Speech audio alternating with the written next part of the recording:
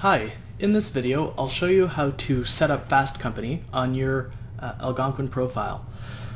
The first step is to find the Fast Company software. So if you click on the Start menu, go to Office and Legal Software, then Due Process Software, then Fast Company. You'll find the relevant shortcuts. Little bit of a life hack tip here. When I open up a session using my Algonquin profile, I like to right click on Fast Company, the one with the orange triangular seal next to it, and send to desktop as shortcut.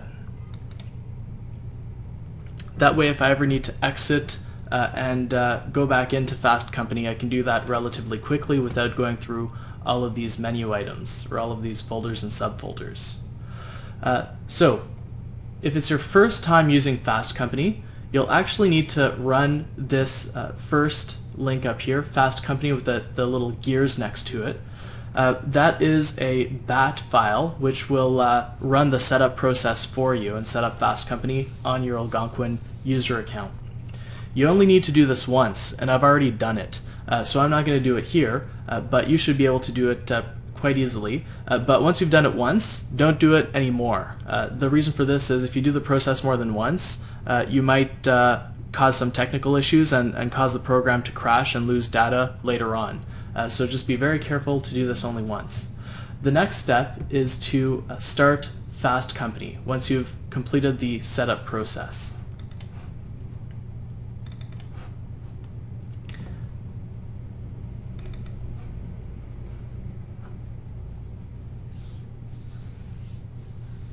Alright, so there's no technical issues in opening up Fast Company now.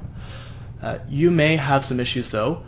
One technical issue is if you try to open Fast Company or run Fast Company as an admin user, that may cause errors. So make sure that you're not running it as an administrator, you're just running it as a normal user.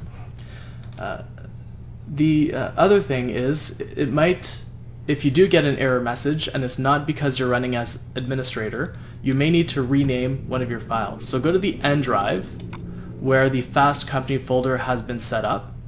And of course you need to exit Fast Company before you do this.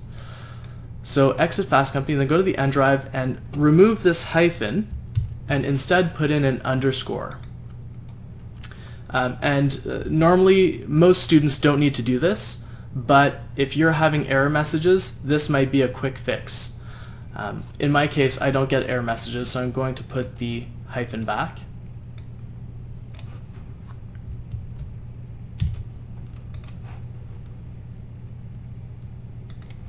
And then I can run Fast Company again without issue.